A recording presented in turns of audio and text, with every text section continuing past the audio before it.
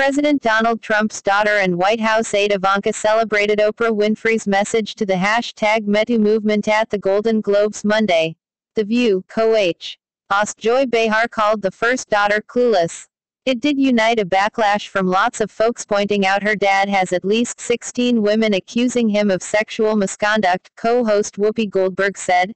But is she not allowed to say, hey, that's pretty great? Report advertisement, I think the word you're looking for is clueless, Behar said. You know, I think she's clueless. Or she seems to be in denial about her father. Like, this #MeToo thing is about other guys, not daddy. Because she's very much devoted to her father.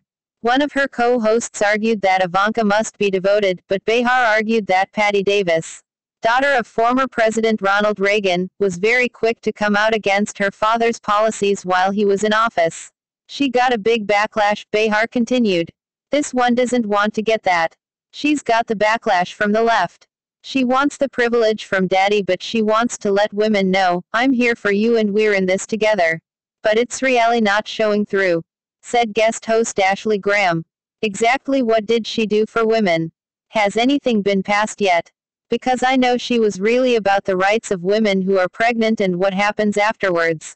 Sunny Hostin noted that Ivanka got involved in the child care credit in the tax bill, but she wondered if it was possible to be a feminist and the daughter of Trump. Maybe she just doesn't believe